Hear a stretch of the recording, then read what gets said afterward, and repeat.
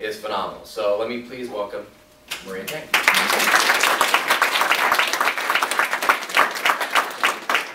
You have that picture with Steve? Yes, right.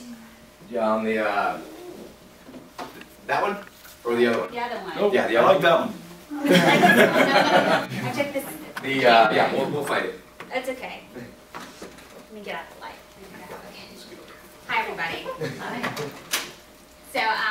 So many of you have read or heard or seen me somewhere in the news, right, in the last month or so. And some of you follow me on Facebook, which I'm really happy to meet some of you here today. You know, when this photo, What's Your Excuse, came out, it's pretty powerful. How many of you guys saw that picture and had an initial reaction? What was your reaction?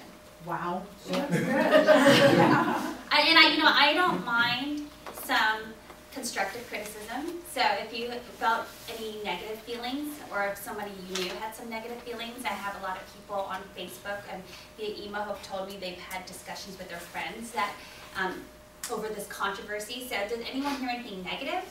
Yeah. Yeah, a lot of women that I've talked to, I have 2 daughters, a wife, everybody's working out and all that. And some of them had the reaction of, what's my excuse for what? For not looking like this girl, or for not something else? So there's no backstory or context to it. And I did read a lot about the after the fact. Yeah. Yeah. So that was the thing. What's my excuse for not looking like her? Yeah, and so, to give you some of that backstory, I created this photo last year. This was taken when my youngest was 8 months old. It was actually photographed in August, and I remember that day I took it. I was so proud. Here I did. I looked great. I made a goal. I was going to take a picture with my kids at the end of summer. Of course, this is the very, very end of summer because I kept putting it off because I wasn't ready yet. But I took this photo and I knew that it was going to be a powerful image because I gave birth in 2009, 2010, and 2011. Those every single year, and I was able to get my body back. And I did that through a lot of discipline, focus, goal setting, passion, consistency. And so I thought, let me post this picture on my Facebook page. I mean, it's fitness oriented. Everybody who knows me, especially people who've known me for a very long time, knows that I'm very passionate about fitness. And I have pretty good intention, a lot of integrity. So I posted it on my Facebook page. I've never posted it anywhere else. And then it just went viral. And it went a little nuts last year too. I mean, I was on Good Day Sacramento. Did anyone see that on Good Day Sacramento last year? So I was on Good Day Sacramento at the 9 a.m. hour just talking about that photo and the controversy that it stirred. And a lot of people were pretty impressed. They said, wow, you've got a great physique. I only have 1 child, or I have no children, or my children are 20 years old. What's my excuse for not taking care of my health? Because everyone knows your health is important to you. But of course, I got some of the bad emails, and I got you're a fat shamer, you are a bully, you are a disgrace to women, you promote eating disorders, how dare you? And so this went on for about a year. I didn't really respond to it because I'm not a negative person. I don't like to respond to negativity.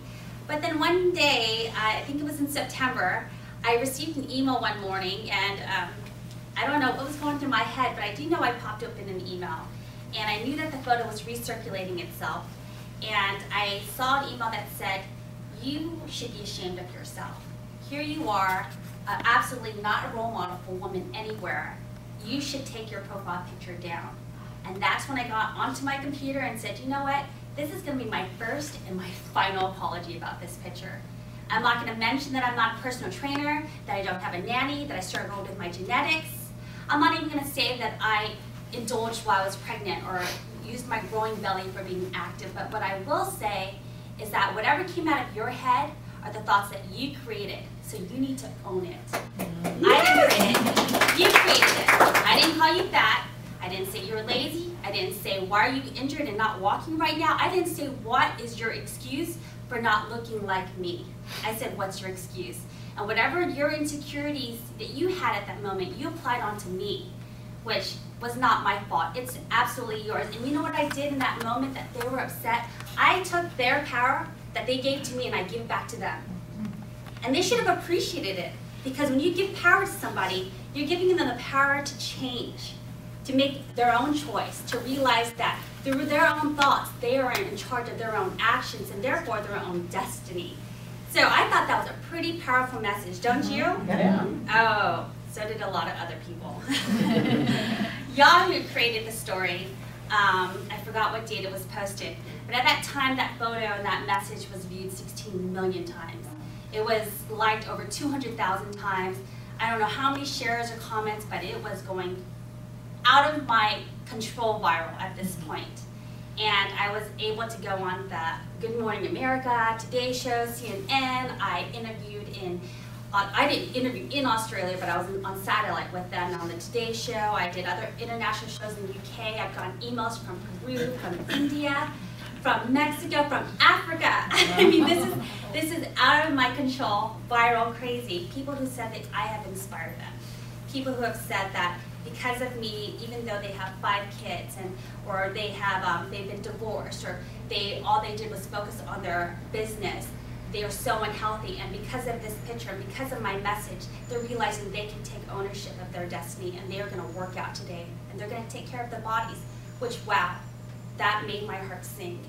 And I remember on this trip to New York, I was on the Bethany show, and I was, at this time, people always ask, how are you doing? And of course, it's very overwhelming. Naturally, everyone wants to talk to you. I didn't know what I was doing, and that first 2 weeks when I went viral and everyone wanted me to be on their show. But I remember distinctly in the car taking us back to the airport, looking at the window in the silence of my brain, after all this, hoopla went about, I just started to cry.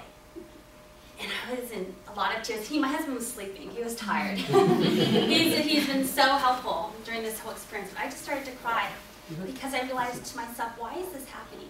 Like, I don't get it. Like, why is this all happening right now? And then I remembered my first memory as a child of why I developed this passion. And I thought about my mother. And I don't want to cry, because I will cry. Okay, I'm crying. Growing up with a mother who was so ambitious, she was, she started as a state worker. My parents met in New Zealand, came here with nothing. My dad he retired as a sergeant in the San Francisco Police Department, and my mom was a state worker.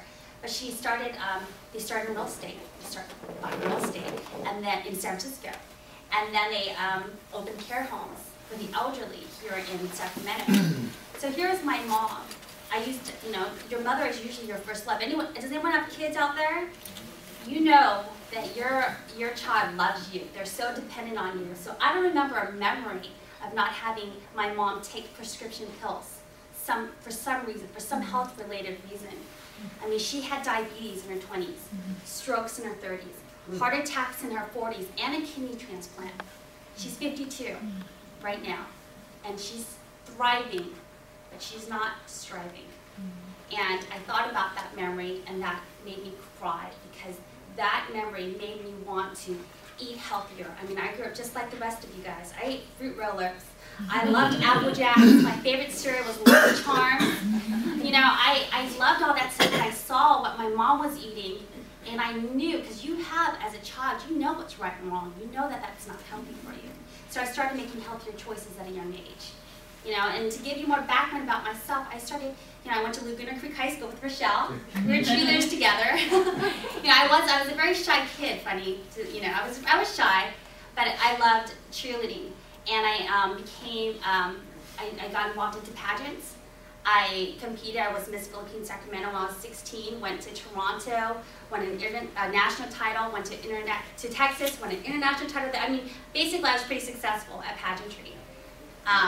I graduated from UC Davis with 2 majors and a minor.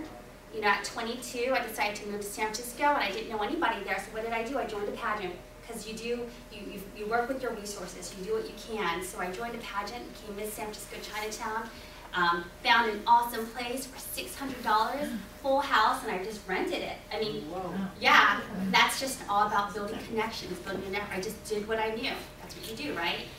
And then here I was, 22. I was, at the time, Miss Philippines USA at this point. Started Miss Philippines Sacramento, now I'm Miss Philippines USA. Competed in Manila, Philippines. I became Miss Bikini California. I placed top 5 in 2 national competitions. And that year, 2003, exactly 10 years ago in November, was my last competition. And that was the month that I also threw up for the first time. now I'm going to start getting teary again. You know, I struggled with an eating disorder. I was bulimic. And it was a really tough period in my life because I realized here I am, I accumulated all this success. And I was the epitome of what you should be doing in your early 20s. I was